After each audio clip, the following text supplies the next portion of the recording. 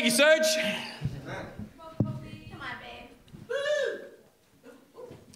It's awesome having Victoria in the house. Victoria, she's my hype woman, yes. Fired up. We're going to be continuing our series in the book of Acts. And if you would turn with me to Acts chapter 28.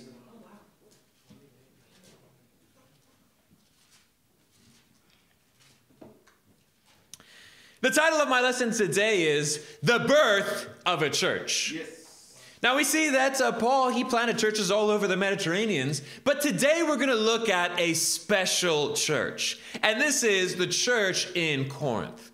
Corinth was a major metropolitan center. It was a major city for Greece, specifically southern Greece.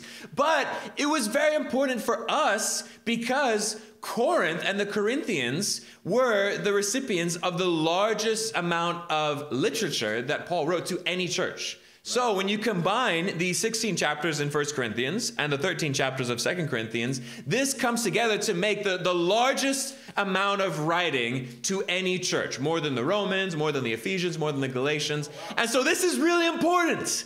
The Corinthian church is a very important church, and today we get to see how it began. Today we get to see what started this monumentous historic church and what we can learn from it today. Point number one, preach the word everywhere. Amen. We pick up our story from chapter 17, and Paul, he left the Athenians. And if you were here last week, you would have been confronted with the question of, do you love the truth? See, Paul, he met some people that loved the truth, but he had to keep going because it's like, okay, I got to continue preaching the word. I got to continue traveling from city to city looking for those noble charactered individuals, those who are eager, those who are willing to examine the scriptures, those who are reasonable, willing to reason back and forth to find the truth about Jesus. Chapter 18, verse 1, the Bible says, after this, Paul left Athens and went to Corinth. There he met a Jew named Aquila, a native of Pontus, who had recently come from Italy with his wife Priscilla, because Claudius had ordered all the Jews to leave Rome. Luke, he includes these little world events that are going on to sort of anchor this story in reality, to anchor it in history and to give us a chronology of where these things are happening. When Claudius issued the edict that expelled all of the Jews from Rome, this was in the year 49 AD. So we can have an exact timestamp of when Paul was in Corinth and also the events that were surrounding in the world that was taking place as he was preaching the word. Paul went to see them, and because he was a tent maker as they were, he stayed and worked with them. Every Sabbath, he reasoned in the synagogue, trying to persuade Jews and Greeks. Preach the word everywhere. Paul, he goes to Corinth by himself, and he has no mission team, and he has no money. So what does he do? He gets a job. And all of the Pharisees, and Paul was a Pharisee, they would have been trained with a trade. They would have been carpenters like Jesus, or they would have been stonemasons, or in Paul's case, he was a tent maker. And so he went back to the trade of what he had been trained in to make tents. And he goes and he meets these two incredible Jews, Priscilla and her husband Aquila. And these Jews are going to be some of Paul's best friends that are going to travel with him on his journeys throughout the Mediterranean and were incredible pillars, not just in Corinth, but in Ephesus and in many different cities across the Roman world. And he meets them, not in the synagogue, but at his workplace. Paul preached at his job. I have to ask you, do people know you are a Christian at your job? Do they? Paul was able to have an impact at his job. He was able to reach out to other Jews that were inspired to listen to what he had to say and were persuaded to come and to join him and the church that he was beginning. Priscilla and Aquila were the very first converts that happened in the Corinthian church. Now, I have to share about myself here, and I have to say that my first job as a disciple, I did not preach the word. I was not an example. I was not a light. See, I became a disciple, and God put on my heart that I need to stay in London. And so I gave up everything. We gave up my degree. It was going to be a master's in Newcastle. And I was like, okay, I got to stay in London. I don't have any more money. I've got to get a job. And so I begged God, please, God, give me a new job. And God answered. And I got an incredible job, and I got hired, and then I went into the training, and I did great in the training. But I wasn't a disciple. I didn't share the gospel. I was ashamed of the gospel. And I didn't participate in all of the sins and revelry and debauchery as my colleagues, but I also didn't speak out against it. They went out and they would go drinking, and I was like, well, I don't drink. That's not really my thing or whatever. But I didn't really say why it wasn't my thing. They would be swearing and everything like that. And I didn't swear, but I also didn't call out the vulgar jokes and the obscenities or whatever. I kind of chuckled along with them. And I wasn't really a disciple. I was ashamed. And more than that, I didn't really shed an example of Jesus when I started my first job. It's that I wasn't humble. I didn't really listen to my manager. And the manager that I had gave me like very specific instructions that I thought that I knew better about. And I didn't work hard. Wasn't really diligent. I would come early, but I would also leave early. Like I would just sort of looking like, when's the time? When can I get out the door? I got to get to midweek or whatever. But I just rationalized being religious instead of being righteous. And so what happened? Well, God had to humble me, and I got fired. The first job as a disciple, I got fired because I wasn't a disciple at work. I didn't set an example in my workplace. People didn't know I was a Christian because I didn't act like a Christian at my job. Is that you? Do people know you're a Christian at your job by your actions, not by your words? See, I had to learn this the hard way. And I hope that you don't have to learn this the hard way, because it's not fun when you get fired for not being a disciple. I think someone who does have a great example of this is, I just got to preach the word and tell the truth. Like when I first became a disciple, I did not have a good example. But someone who has an incredible example of this is our brother in London, Yuri Zikov.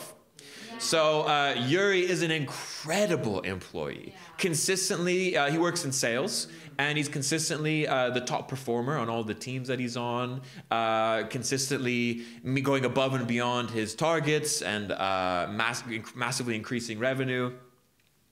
I think that he increased revenue on one of his jobs from 85 million to 110 million. So massively overperforming, going above and beyond, going the extra mile. And just recently, just last week, he posted a screenshot of the message board on his thing where he said the good news about he had just closed a deal. And one of his colleagues was shocked. He's like, really? You got the deal? And he's like, yeah, man, you should come with me to church and we'll go out to lunch afterwards to celebrate. And he's like, great, I'll come with you to church and we'll go celebrate at lunch together.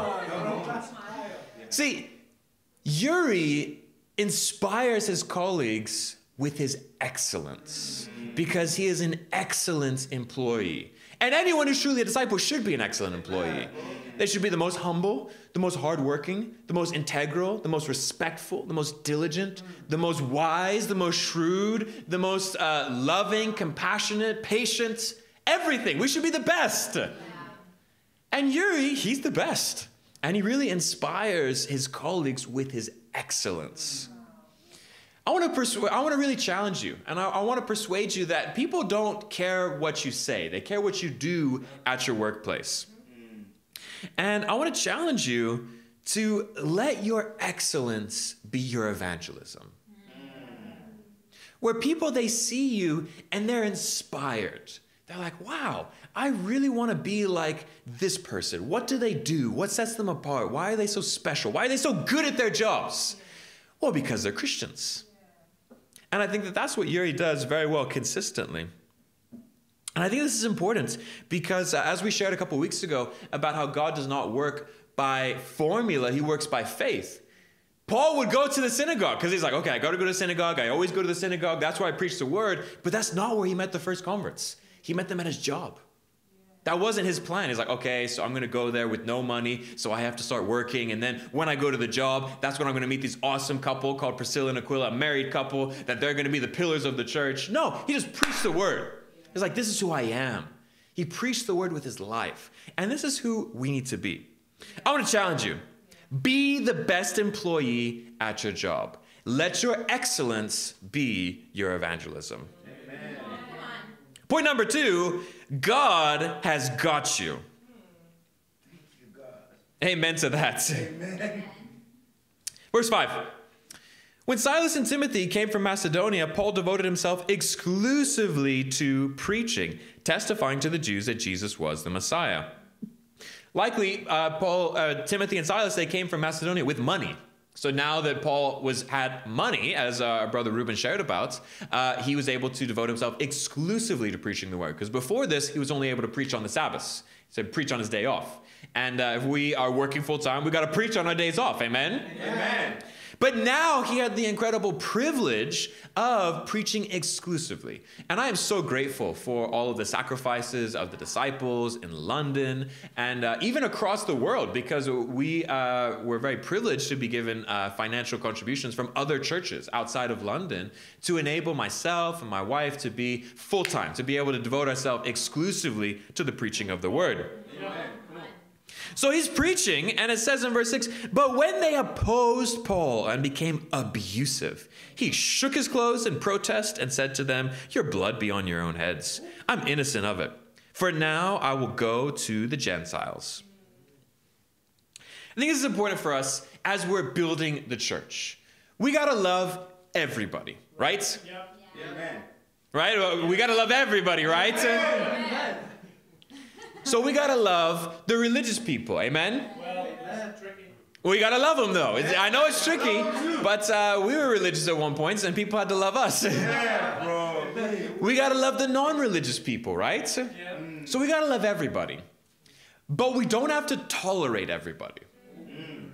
See, Paul, he loved everybody. He preached in the marketplaces. He preached to the Athenians. He preached to the philosophers. He preached in his job. He preached in the synagogues. But when people became abusive, he shook his clothes and he moved on. I think that this is something that we can get messed up with. We can feel compelled that we have to just tolerate other people's abuse. We have to tolerate other people's manipulation, tolerate other people's exploitation, where people are very overtly unashamed. They'll say how they will take advantage of our kindness, our hospitality, our generosity. It's like, oh yeah, no, I don't really care about God, but I'll come and I'll eat your food. Yeah, for sure. It's like, no, I'll cancel a Bible study, but if you want to do what I want to do and you want to have a relationship on my terms, yeah, sure, totally. I'll totally take advantage of you for all you're worth. And Paul's like, no. That's not how this works. And I think that's really important for us as disciples, is that we can't allow other people, particularly abusive people, to mistake meekness for weakness. And we can't allow ourselves to be weak and taken advantage of and exploited, because there's a lot of bad people out there that will happily come in, wolves dressed in sheep's clothing, that will rip us apart, that will take advantage of us. And Paul's like, no. And this is important. When people come into the church, if they want to be rude and disrespectful and abusive, have a nice day, man. You could go to another church. Like, I think I've explained this in the past, but I'll explain it again, is that we have to understand that our church is not for everybody. Amen. Preach that, bro. Like, there are certain people, they come to our church and we're like, no, sorry, this is not the church for you, because we believe in love and you are very unloving. We believe in all nations and you are prejudiced. No, we believe in humility and kindness, and you believe in arrogance and disrespect, and you're going to be insulting. And so, no, thank you. Yeah. We're not the church for you. There's 37 other churches in this city that you can go to. I'll give you a list on Google. You can go check them out, and I'm sure one of them would be more to your liking, but not us. Amen. And we got to understand that. We got to understand our value. Like, Paul, he's there. He's got a church of 3 people. Yeah.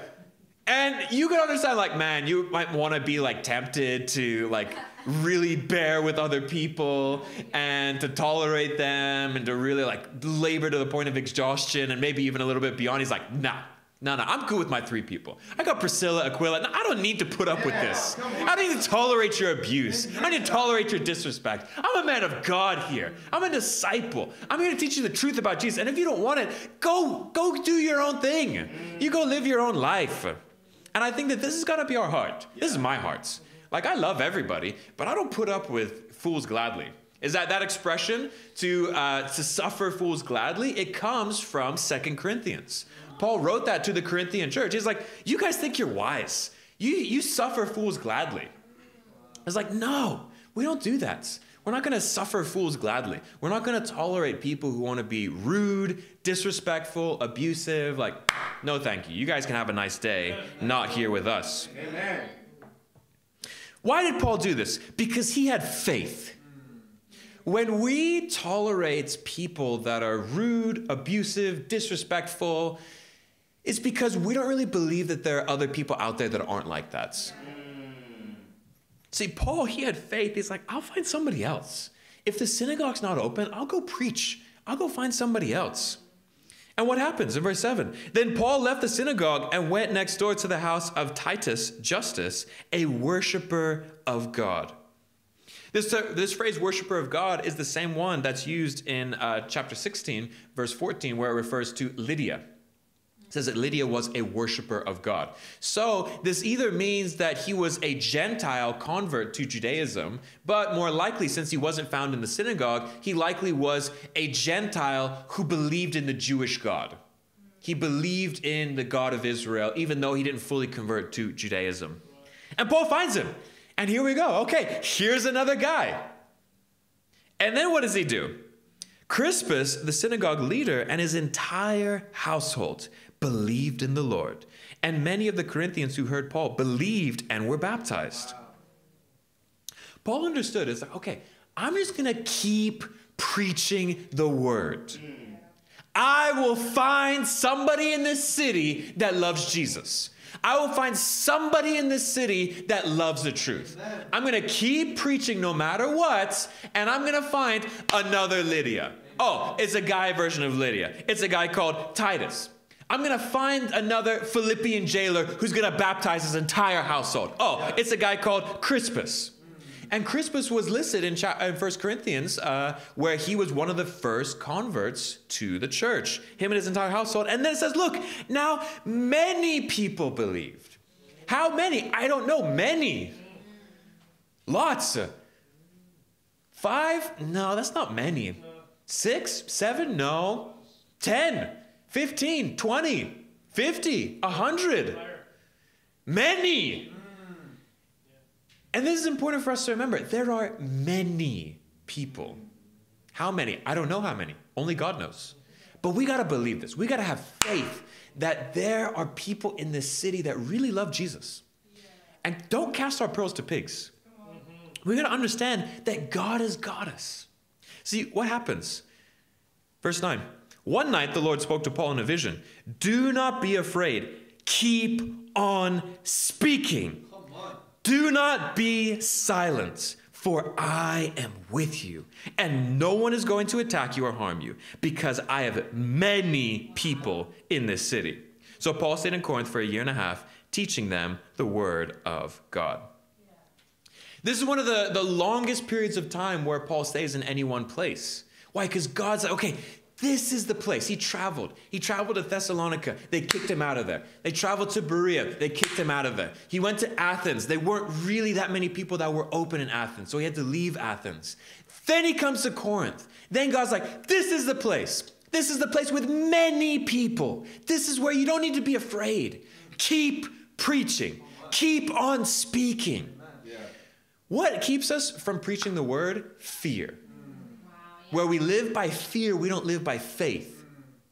And this can't be us. We can't be afraid. We can't be afraid of the people of this city. We can't be afraid of rejection. We can't be afraid of people who want to attack us. They want to threaten us with insults and accusations and with slander. We can't be afraid. Why? Because God has got us. Yes. God's here with us. Yes. God has chosen. He's sent us here. Just like our sister Victoria, she shared about how God has called us. He's sent us here because there are many people in this city, and we need to keep preaching the word. Come on, boy.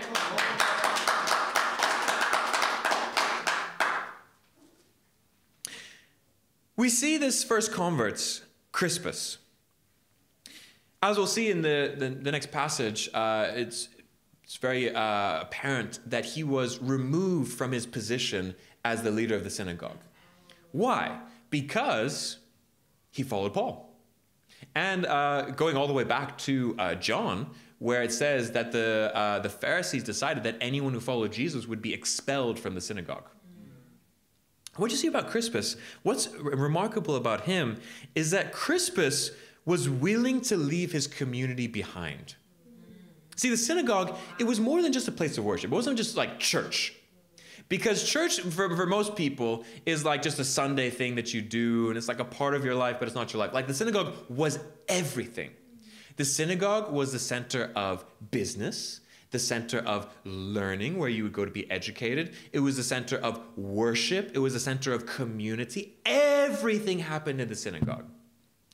And to be expelled from the synagogue, to leave the synagogue, you're leaving everything behind. And what we see here is someone who is willing to leave everything behind. Now, this is challenging because the synagogue would have had scribes, it would have had teachers, and it would have had elders in the synagogue. These are men who would have been wise, spiritual counselors, influence that would have raised up the young men from birth and trained them in the law of God. That's tough to leave that behind. Because, yeah, we talk about all the people who are abusive and everything like that, but not all of them were abusive, I'm sure. I'm sure there were some good, devout, God-fearing people that were just lost. Yeah. And that's challenging, particularly when you're raised in a religious community, particularly when you see these individuals that you really respected, that were great influences in your life, that really helped you. But there comes a time where we need to be noble character, true worshipers, and willing to follow Jesus, not follow our community, not follow our traditions, not even follow these wise, helpful leaders that helped us in various times.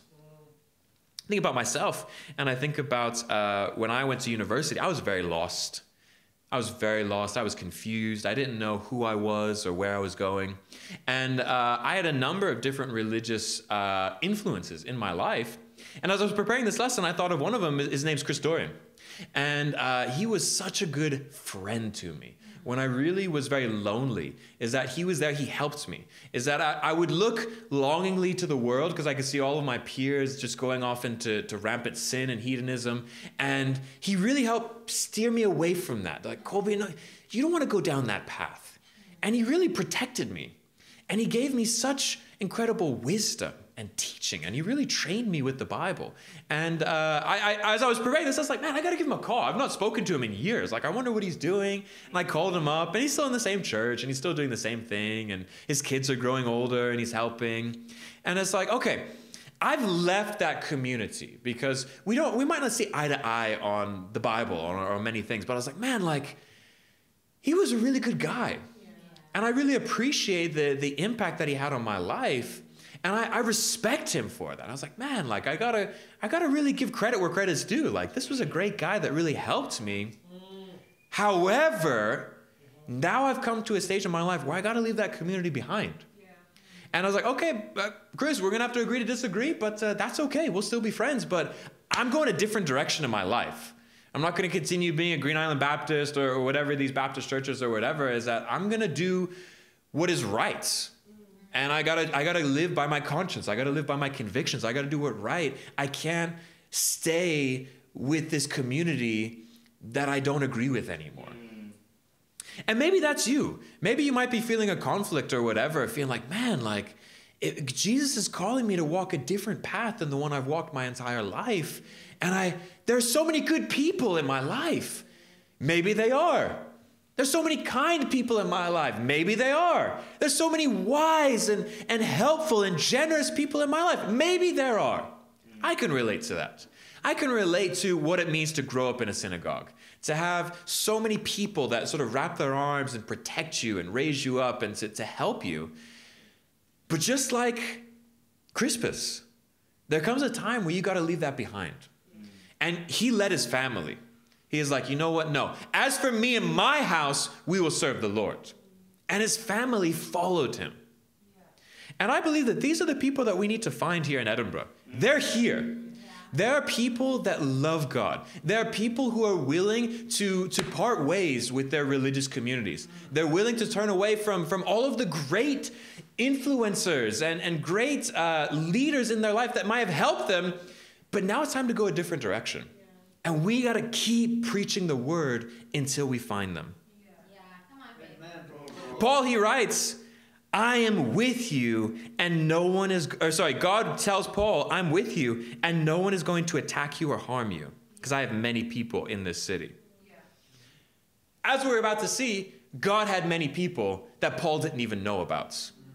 God had leaders in government and positions of authority that Paul didn't even know about that were going to be used to protect him. I remember when I was 17 years old and we'd gone back to America for 6 months and we were waiting to apply for new visas to go back to Indonesia where I was going to finish my final year of school. And we were told that there was a blackout period. Now what this is that the Indonesian authorities would halt all visa applications for a year, 18 months, 2 years to kind of just control the flow of expatriates coming in and out of the country. And what they would do is they would be like, sorry, no, we're just no more visas. You're going to have to wait 6 months, a year, 2 years until we decide to give out visas again. And many people who had gone through this period, they're like, there's nothing you can do. There's just nothing. You just have to wait until they decide to start giving out visas. And so we were told it was impossible to get a visa. This was in July time. And we wanted to come back for August. And we were told it's impossible. Just plan to stay in America for at least 6 months. Maybe at the earliest Christmas, you'll be able to come. And, but might be another year or even 2 years. You'll have to wait. And this was a big deal for me because I was going back for my final year. And I really need to go back to Indonesia for a sense of closure. And it was very important. And I remember praying. I was like, God, I really believe that you're calling our family to go back to Indonesia. And God spoke to me, not in a vision or a dream or an angel or whatever, but God just spoke to my heart and said, don't worry, you're going to go back to Indonesia. And so it was a few days later, my parents, they came and they told us, yes, well, okay, well, we've applied, but we're probably not going to get accepted. We've put in our application, but everyone's told us it's impossible. And I remember telling them, oh, no, guys, don't worry. God told me we're going to get in. And they were like, wow. I think they were genuinely impressed with my faith. And they're like, wow, that's cute. And I don't know at what level of faith my parents had. I don't want to accuse them of being faithless or whatever, but I don't know. They didn't seem to be like, oh, yeah, we're definitely getting back in. It was like, we'll see what God does. I was like, can these bones live? You alone know. And sure enough, a month later, we got a visa. And we went back to Indonesia. When no other family had ever been given a visa. Never. This was unprecedented. Hundreds and hundreds of families had come and gone over the years. They had never gotten visas. No other families got issued visas in the blackout period. Only our family. Why? Because God was with us. Because God had many people in the immigration office that saw our file, saw the application, was like, oh, the Grays? Oh, yeah, give them a visa. Don't give anyone else a visa so that they can come back to Indonesia. And this was so important for me because this radically changed the direction of my life. If I would have stayed in America, I likely never would have come to Europe. I would have stayed in America my entire life. My life would have been dramatically different if God had not determined the times and places to give me a visa to go back to Indonesia. That was where I learned the language. That was where I gave all of my heart to the people. That was the most profound, influential year was going back. And I know beyond a shadow of a doubt that my life would be unrecognizable if God had not supernaturally given us a visa to go back to Indonesia. God has got you. You don't need to be afraid. You don't need to be afraid of people on the streets. You don't need to be afraid of people that want to threaten and harm us. God's got us. God's got our back. God has many people in this city. people in places of authority, people in places of influence that we don't even know about. Come on. Rebecca and I, we've been issued an invitation next month to go to the 160th anniversary of the Nazarene Trust. It's one of the largest charities in Scotland. It's being hosted by a Scottish MP. And we've been invited to go and to meet with the leaders of other charities and members of parliaments and many people that God has got in this city. Many devout, God-fearing people that believe in Jesus, that believe in preaching the gospel. And they're like, oh, you guys are leading a charity, you guys are leading a church. We want you to come and be a part of what God is doing in this city. Come on. We got to believe there is a God. He is alive. He is here in this city, and he has many people that are ready to help us build his church here. Point number 3, the world has nothing for you. Wow. That's true. Come on, babe. Verse 12. While Galileo was proconsul of Achaia, the Jews of Corinth made a united attack against Paul and brought him to the place of judgment. This man, they charge, is persuading the people to worship God in ways contrary to the law. Just as Paul was about to speak, Galileo said to them, if you Jews were making a complaint or some misdemeanor or some serious crime, it would be reasonable for me to listen to you. But since it involves questions about words or names or your own law, settle your matter yourself. I will not be a judge of such things. So he drove them off. God had many people in Corinth. Wow. The proconsul worked with God. The proconsul protected Paul. But the proconsul wouldn't even let Paul speak to defend himself. He's like, this is not worth my time. Get out of my face. Get lost. What we see here is that the proconsul, he had been, up until this point, the Jews were the largest opponents of Paul. And they were constantly stirring up riots and threatening his life. But now, Claudius, the Roman emperor, had expelled the Jews. And Galileo, he was like, oh yeah, Claudius, he's like, Jews, we don't like Jews. So whatever you have to say, I don't care. I don't want to listen to this. Just get out of my face. He protected Paul. Paul didn't even have to speak. When people come against us and they want to threaten us and they want to slander us and try to attack us, we don't even have to speak because God's got us. He's protected us, just like he protected Paul. It says, so he drove them off. Then the crowd there turned on Sosthenes, the synagogue leader, and beat him in front of the proconsul, and Galileo showed no concern whatever. The world has nothing for you. What we see here is that the Jews, they're filled with hatred, filled with jealousy, filled with malicious intentions toward Paul, and nothing, it comes to nothing. The proconsul of not just Corinth, but of Achaia, which was southern Greece, he's like, psh, guys, this is not worth my time. Get out of my face. Get lost. He drove them out. Imagine just, guards, kick these people out of here. So what do? They turn and beat Sosthenes. Who was Sosthenes? He was the new synagogue leader, the one that replaced Crispus, the old synagogue leader. And they beat him. Why? Because they hated him. They hated him. They took out their frustration. Oh, this is your fault. We're going to beat you here. You were the one who didn't allow us to attack Paul. The world has nothing for you. Sosthenes was one of the Jews. He was one of the synagogue. He was the leader. And how did they treat him? They beat him. Because the world has nothing for you. Your friends, they don't care about you. They'll turn on you. They'll beat you. They'll betray you, stab you in the back, take advantage of whatever it is. The world has got nothing for you. Sosthenes, I'm sure he went into this imagining it being very different. He's like, all right, guys, here's the plan. You're going to speak first, and you're going to speak first, and then we're all going to come forward with a united attack against Paul. That's what it says, a united attack. They planned this. They orchestrated it. They choreographed it. I'm sure they had evidence. I'm sure they had false witnesses ready to go. They're like, guys, this is going to be so awesome. We're going to get Paul so dealt with. And then he's in for a shock. The proconsul doesn't even listen to him. And what do? They turn and they attack him. this is the thing, is that the world has no loyalty. They'll turn on you in an instant. They're with you as long as you're doing what they want. As long as you're providing what they need. But as soon as you no longer meet that need, as no longer you fulfill that want or whatever it is, they'll turn on you. Fair weather friends. There for you when it's good, when it's sunshine and rainbows. But when the storms of life come, they betray you. They turn their back on you. Now, what happened to Sosthenes? Well, if you turn to 1 Corinthians chapter 1.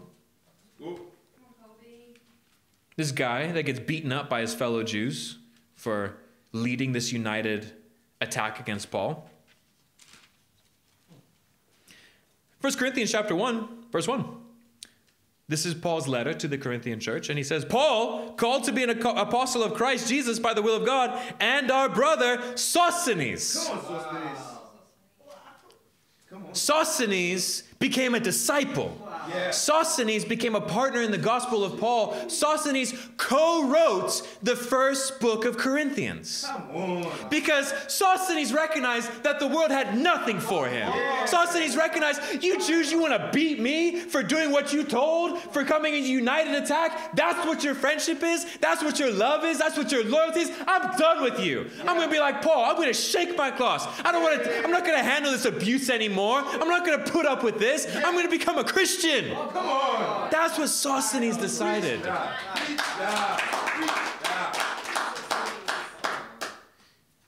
We got to believe that our enemies will become our allies.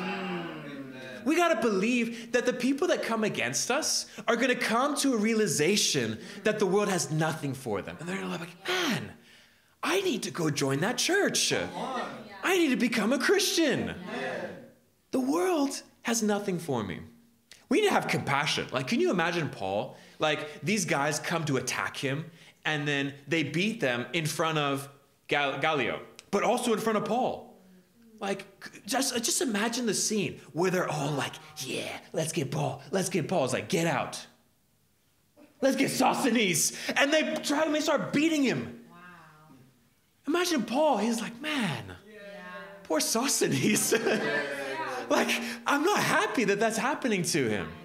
Like, I feel bad for Sosthenes. Like, man, like, you need to become a Christian, Sosthenes. And he did. Man, we got to have compassion when we see people that are lost. Completely lost, just being beaten on by the world. Just Satan just standing on top of them, just stomping on their faces. We're like, man, you need to become a Christian. You gotta get away from that. God has nothing for you. God has everything for you. Satan has nothing for you. The world has nothing for you. But you see, this is the thing.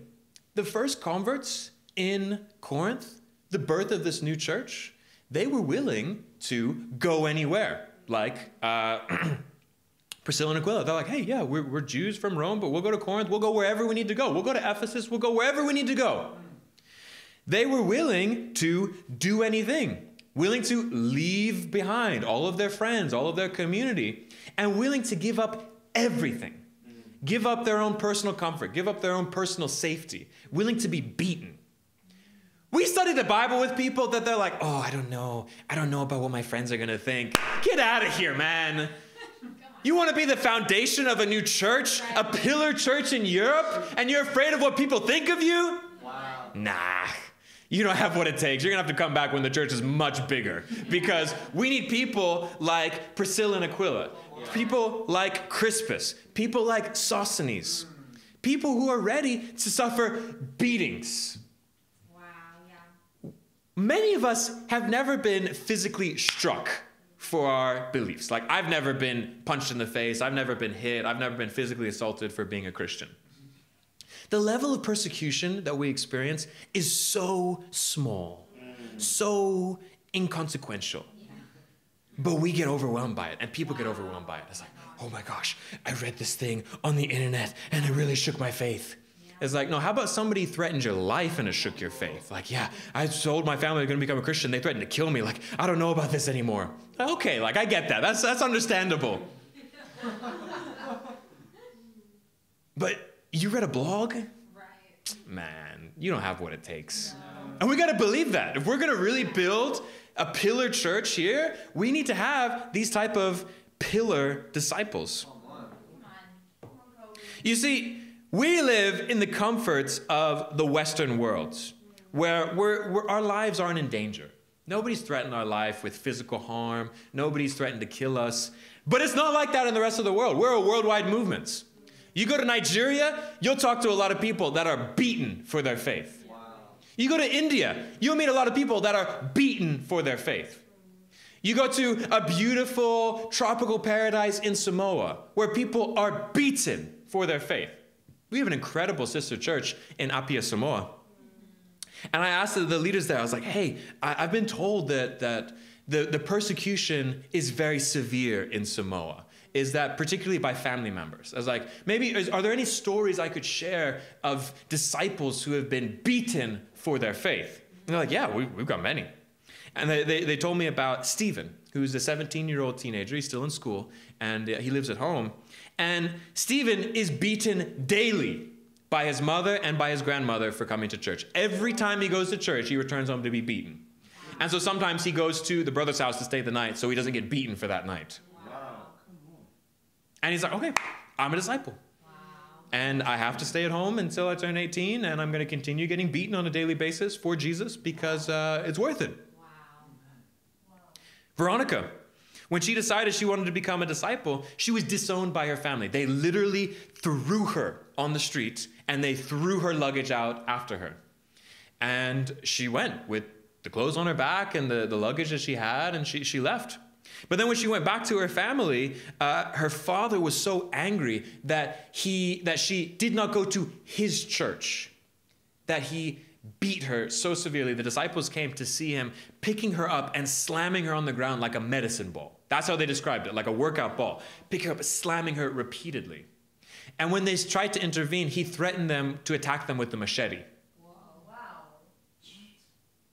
And so they had to call the police for her life, which was being threatened. But Veronica has been personally fruitful 4 times in the past 3 months. Because she's ready to go anywhere, do anything, and give up everything. And there are people like that in this city. There are people that they so believe in the truth, they will face any opposition. They will give up any obstacle. They will do anything for Jesus. And if we're going to build a pillar church like Corinth, if we're going to really change the city, these are the people we need to be looking for. Yeah. These need to be the first converts, the people that love Jesus with all of their hearts. Yeah. God has sent us here to give birth to an incredible new church, not just for Edinburgh, but for all of Scotland. And we need to be like Paul. We need to understand that we got to preach the word everywhere we go. We got to preach the word at our jobs, at the bus stop, at the gym, in the cafes, on the campus. We got to preach the word everywhere because you never know where you're going to find the next Priscilla and Aquila. Maybe there'll be a teen or a campus or a single or maybe even a married couple. We don't know. We just got to have faith that God's going to bring the right people to us. We got to understand that God has got us. God has got many people in this city, people in positions of high authority, with power, with influence, that are going to protect us, that are going to help us, people with money that want to give money to the church. We got to believe this and understand that God is going to help us build this church. Come on, bro. And we got to find the people that recognize the world has got nothing for them. Yes. If you have a back door in your heart, you got to slam that door shut. Recognize that Satan wants to kill, steal, and destroy your life. He's got nothing for you. And we got to find the people that recognize this. Yeah. They recognize the reality. It's like, okay, I'm completely dying to myself. I'm completely giving up everything for Jesus so that way I can be a part of building this church. I can be a part, one of the first converts, one of the pillars to change this entire city and this entire nation. And to God be all the glory.